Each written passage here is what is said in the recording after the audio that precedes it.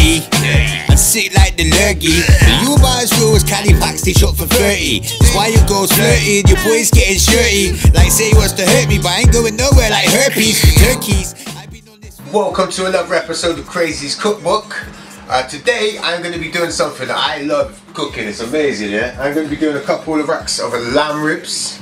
Yeah, so you can have this if you don't eat pork. And this, yeah, to be fair, it's better than pork ribs anyway. So yeah, lamb is the way. But trust me on this one, it's going to be good. First thing I'm going to do for the ribs is I've got them in a pan like this. Yeah, I'm going to add the dry rub in a minute. But I want to add some vinegar to it. It brings out the flavour and yeah, just amazing things. So I'm using red wine vinegar. I'm going to pop that over the top. I'm going to get a trusty paintbrush in there to make sure it gets in all the nook and crannies. And remember to use a separate paintbrush from the one that you paint your walls with, because that's just nasty. But yeah, I'm going to get that round. I'm going to flip that over. Get that over everything. And I'll leave that to soak for about 20 minutes. I'll be back with you then.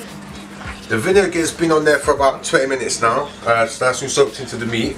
So I'm going to add what's a dry rub now. So first I've cracked some black pepper. I love black pepper on ribs, lamb ribs. So I'm going to be putting quite a lot on there. I ain't being shy with this. It really does work well together with it. Now garlic. Now because I'm going to be slow cooking this, I tend to find the whole garlics, they tend to lose their flavour after a while. So this garlic powder just works really well, and it gets right in between all the bones and everything like that when you marinate it, rub it in. So I'm gonna put a nice healthy amount of garlic powder on top. Now this, it might look like I'm cheating. This is a barbecue seasoning, yeah. This has got your cumin, it's got your paprika, it's got coriander, it's got everything like that. But the reason I use this, is because it's got a hickory wood smoke flavour in there that you just won't get unless you get like the liquid smoke, which I haven't got. And I want that smoke flavour because I'm not out doing it on a barbecue.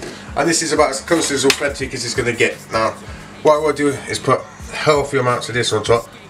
I'm going to marinate that in as well. I'm going to get right in there and make sure it's covered. But yeah, we want a nice amount of this on there. Okay, I'm going to put some rosemary in with the lamb. I usually would use fresher rosemary, but again, the shops didn't have the rosemary today. Went to a couple shops, and but yeah, I got this just dry that a bit, and it's fine, and they do the same job. So I've got some rosemary on there. Now I'm going to add a glass of water in there as well, to keep that moist.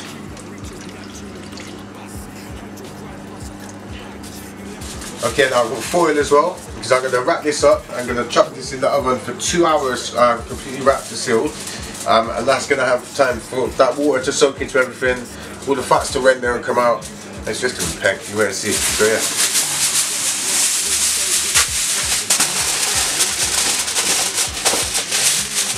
Right, I've wrapped this up pretty tight around the lip, so all the steam don't just come out.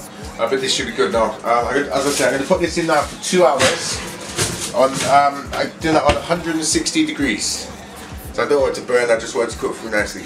Yeah, catch you in 2 hours. 2 hours have gone, but before I get that out of the oven, I'm just about to get these ready. These are some sweet potatoes. I've got them in the water, and I cleaned them off, but yeah, the people don't bother. They're grown in the ground, so it makes sense you've got to clean them. Especially because I'm going to be chopping them up with the skin on. So I'm going to make them into like wedgie sort of shapes.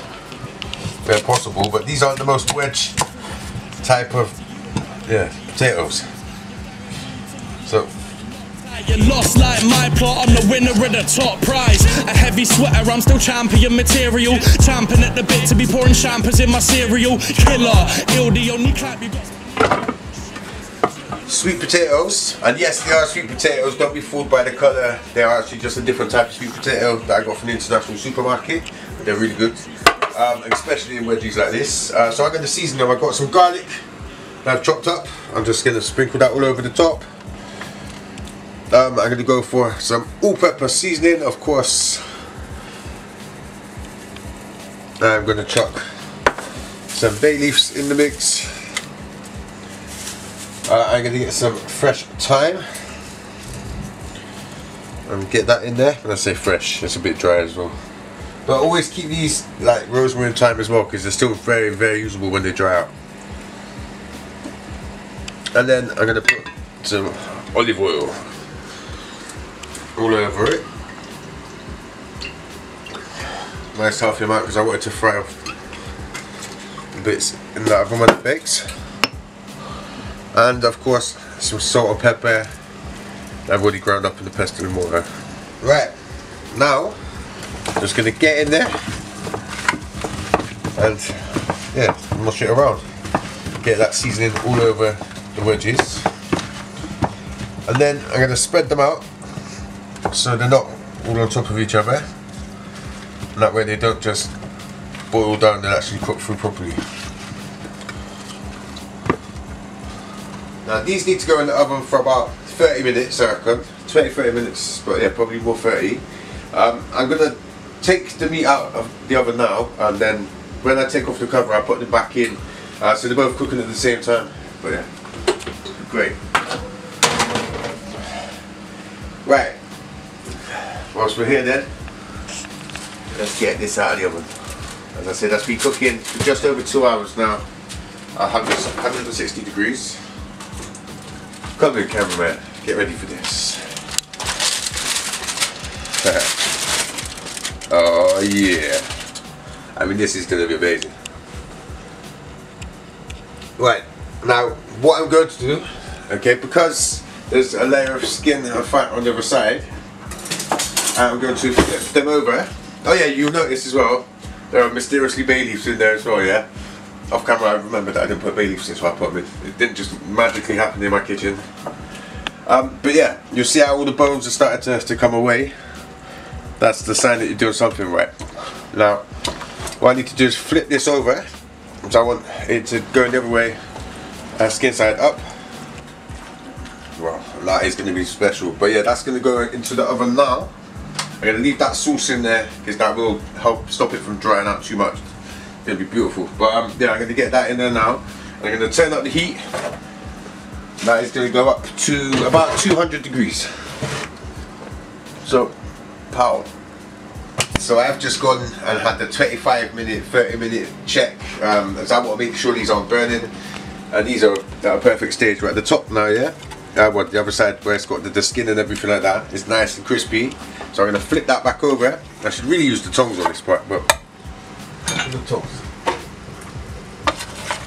Look at this. Pow. And this is where we're going to see it cook down properly now. This is going to be delicious. I can't wait to eat this. Alright, one thing you notice, because it's lamb, there is a lot of fat in that. Which I am going to pour off because I don't want that in the dish when I make my sauce to glaze it in a second. Yeah, so we'll get rid of loads of that, but we'll leave some of this stuff in the bottom. Look how much fat's in that, that's mad.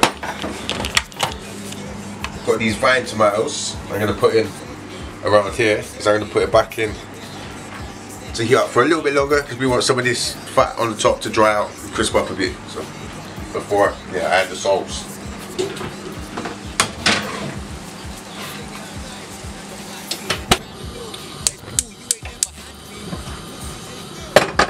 In the meantime, I've boiled down some sweet corn and I'm going to get some butter, a nice wedge of butter. So everyone has butter on the sweet corn. I'm going to make sure I cook that into it. I'm not just going to chuck it on top and hope for the best. I'm going to make sure that butter's all around that sweet corn. Safe protect. Take the rolling off. Being brash and being flashy, I've you begging, hold them off. I put in work on the roads and I was barely old enough. They ask, am I my brother's keeper? Damn right, I hold them up. I treat these MCs like deck chairs and swiftly fold them up. Okay, I'm taking this out now because I think this is dry enough on top. We don't want it to be too dry, but I want it to lose the goopiness from the fat. But yeah, I'm gonna. Oh wow, it's falling apart. Right, look, I'm still gonna make it glaze. It just won't look as pretty on the plate now. Look at it, it's just go on. That's testament as to how soft and tender that meat is gonna be. Right, I managed to get the ribs off the other lot without them falling apart because they are super tender. But yeah, I'm going to drain the sauce from underneath here. And I am just going to mix that with some simple barbecue sauce. It works. So about 50-50 ratio. Mix that up.